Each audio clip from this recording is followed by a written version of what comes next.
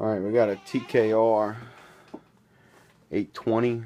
This is a UHF machine, originally wideband. I have did a narrowband conversion on it, and I have it hooked up to the service monitor, and I have a SINAD program here on the laptop.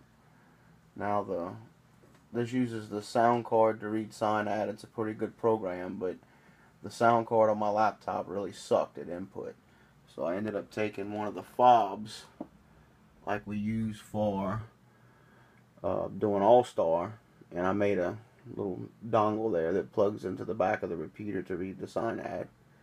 So I'm gonna come over here and start turning the RF up. Watch the SINAD meter over there.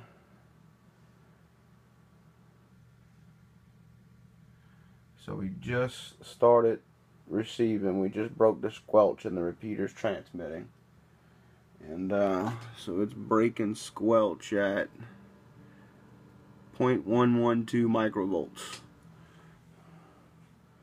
Alright, now when that needle over there is just about right in the middle, we're going to be at 20 dB of SINAD full quieting. So that's it right there. Turn it down and back up and get it right on. Alright, so that's full quieting. So this unit is full quieting at it's kind of a little hard to see, 2.226 microvolt. We got this guy tuned up to be full quieting on.